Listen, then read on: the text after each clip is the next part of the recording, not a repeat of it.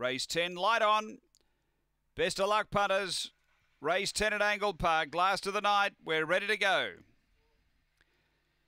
Racing and speed in the middle. Missing Queen came out quickly, gets over to lead. Missy Two Toes moves up boldly. Then Long Gully Keith behind those resolutely. Next Abby's Banjo. Claretown Magic improving, and then Night Glow the leader. Missing Queen out a length and a half. Missy Two Toes and resolutely. Missing Queen clear in the straight from Missy Two Toes, and Missing Queen beats Missy Two Toes, resolutely third, and Claretown Magic fourth made some late ground.